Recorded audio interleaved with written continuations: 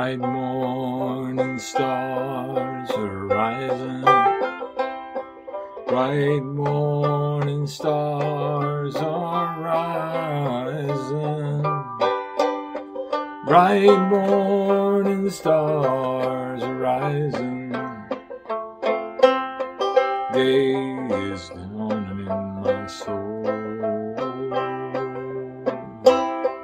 Oh, where are dear fathers? Oh, where are our dear fathers? They're down in the valley praying. Day is breaking in my soul. Bright morning stars are rising. Bright morning stars are rising. Bright morning stars are rising. Day is breaking in my soul.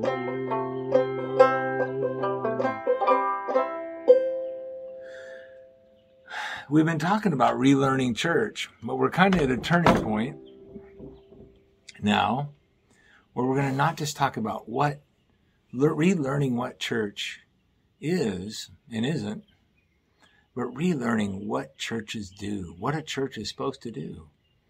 You know, there's a lot of confusion about this. You know, churches are not to do political parties. That's not our mission. You know, Jesus said that his kingdom is not of this world. That means it doesn't mean that you can't ever have political interest or care about those things, but that's not the church. That's not what we do. That's not our primary focus. That's not our focus at all, really. You know, running retail sales is not what we do. You know, Jesus brought that up. He said, my house is to be called a house of prayer, but you've turned it into a robber's den or a den of thieves. So, you know, many times this gets confused that churches start to operate like profit centers and selling merchandises and I'm not talking about having a store in your building. I mean, the actual community itself is essentially just operating as a sales operation. And then the church is not to run a country like we've seen in the history of Christianity. Almost all of the most terrible things are when church groups, Christendom and other groups, ran countries, whether it was the Church of Germany or the Church of Rome or the Church of France or all these state churches. Like I said, Jesus made it clear that my kingdom is not of this world. If my kingdom is this world, I would have them fight, but it's not.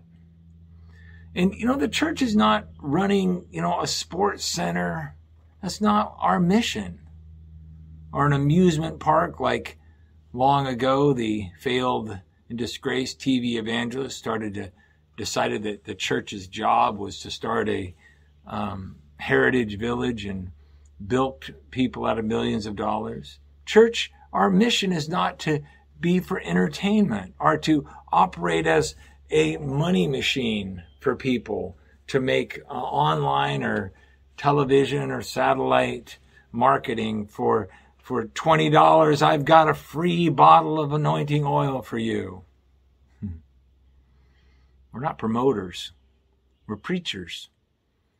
We're proclaimers. We proclaim the excellencies of him who called us out of darkness into his marvelous light.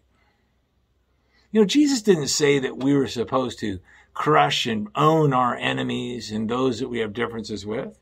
Jesus taught us that in Luke 6:28, he said, bless those who curse you and pray for those who mistreat you. That part of believing the Bible seems to have slipped aside for many people. He didn't say take over the government so you don't have the temptations to deal with that go with society and the world that we live in. Jesus said, pray that you may not enter into temptation in Luke 22:40. in the midst of great crisis and struggle. He said, pray, not take over. Jesus called us. What do? We are to be a house of prayer. Remember, he said about the temple, and now we are the new temple. You are to be a house of prayer for all people. He said we should pray at all times and not faint. Somebody said it best like this: praying when it's all said and done, a lot is said, not a lot is done. When it comes to pray, the most important thing you and I can do is just to pray, but this is so important. When it comes to prayer, the most important thing is pray. But how do we do it?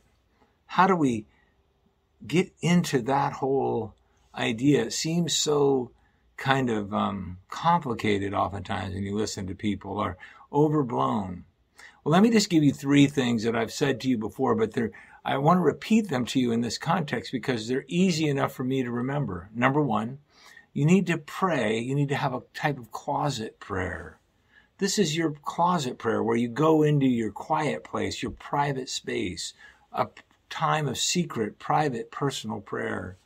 You know, the first work is always, Jesus said, you've left your first love, repent and go do the first work. The first work was always to ask forgiveness, to pray and ask God for his forgiveness and for his grace, and to confess him as your Lord and Savior. That is the first work. That's the first work, and that's the next work, and that's the work all the way along where we are relying on him and praying. Have you done this? Have you ever done the first work? I know that you may have gone to church or watched these videos, but you know, have you ever really come to him and said, look, be merciful on me, a sinner, like Jesus said?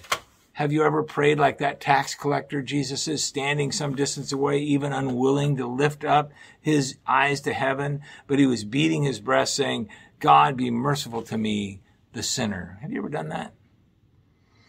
Have you ever confessed him as your Lord? You know, the Bible says, if you confess with your mouth that Jesus is Lord and you believe in your heart that God raised him from the dead, you shall be, not might be or could be, or you hope if you actually make it all the way, you will be saved.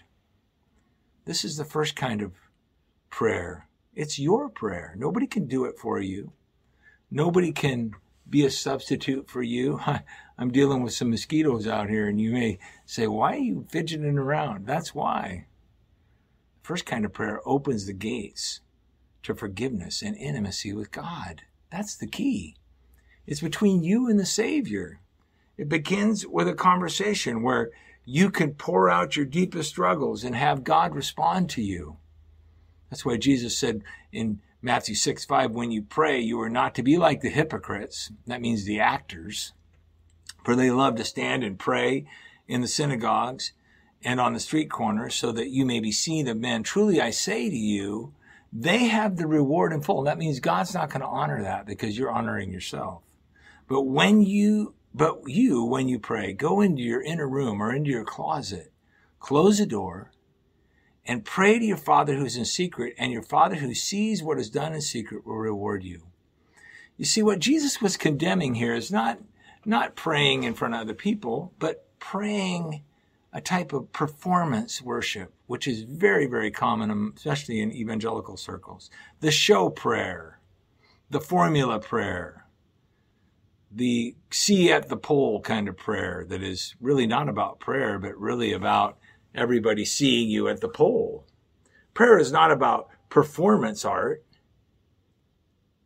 or informing other people and making a series of announcements like, dear God, please let these people know that there'll be a fellowship after the service. It's not preaching. Dear God, for all those people here who are so terrible, or all those people here who need to do such and so. Preaching is you talking to God. And so Jesus is saying, he's assuming your prayer life, when you pray, go into your closet.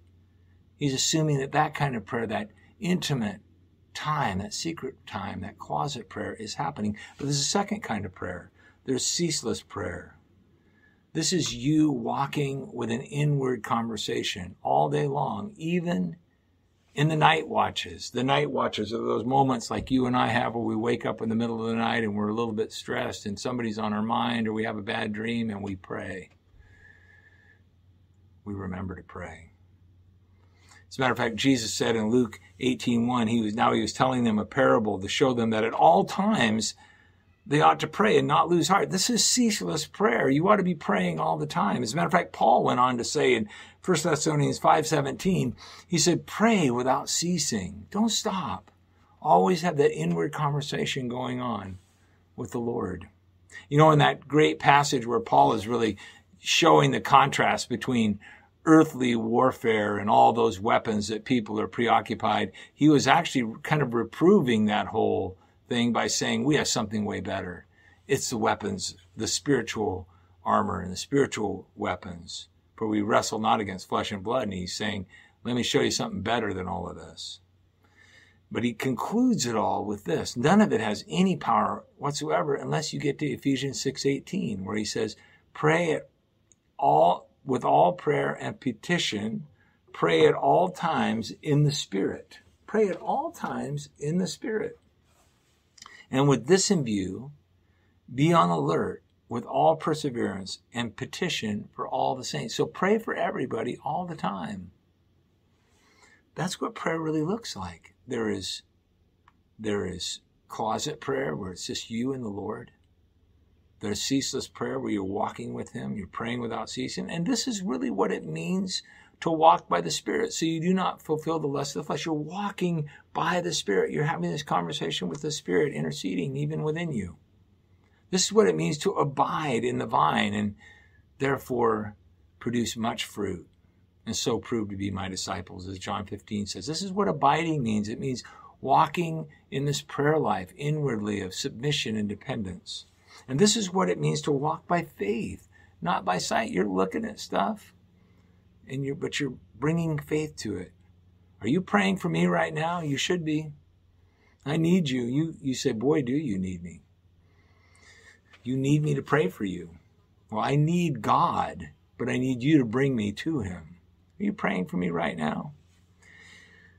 Because Paul went on to say, even the great Paul, he says, pray at all times in the Spirit for all the saints. But then he goes on in verse 19 of Ephesians 6, and pray on my behalf for the utterance may be given to me, to open my mouth and make known with boldness the mystery of the gospel, for which I am an ambassador in chains, that in proclaiming it I may speak boldly as I ought to speak. Pray for me that I will be able to make it known and make it clear and have boldness.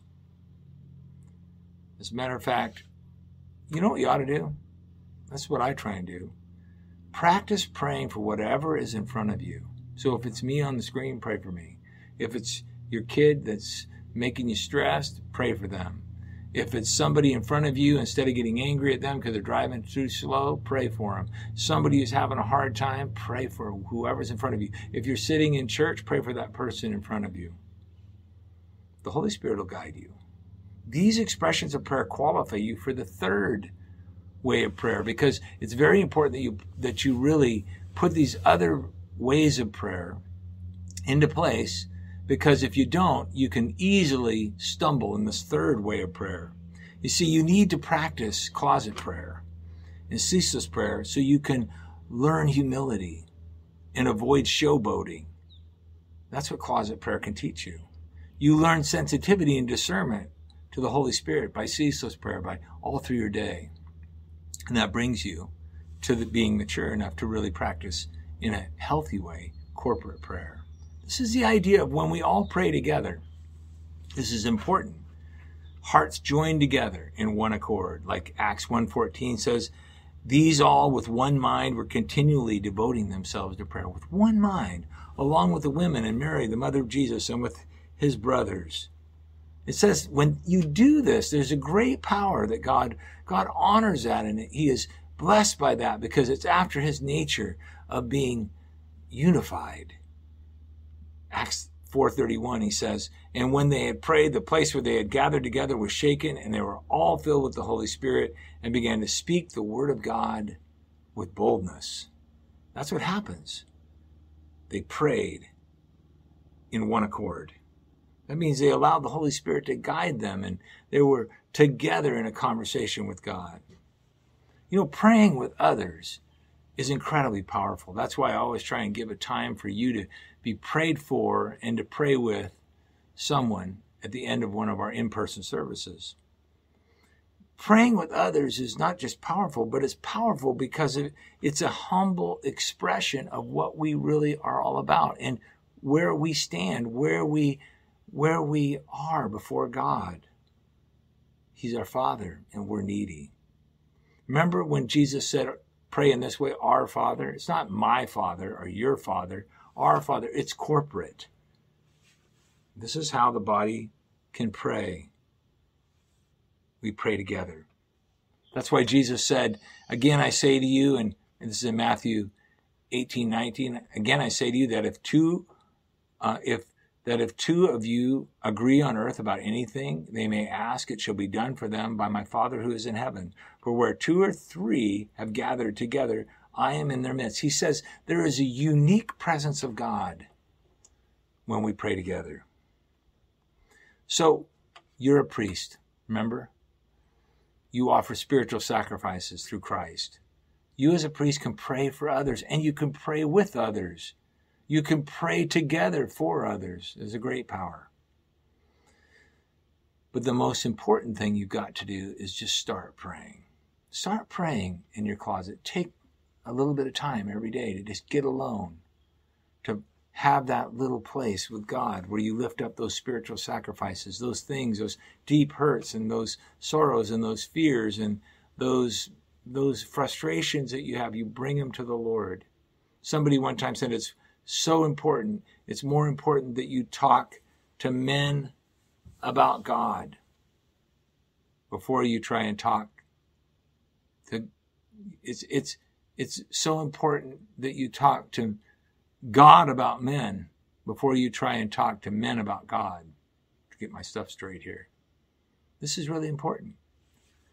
It's the most important step, is to talk to God about men so that you're in the position to talk to men about God.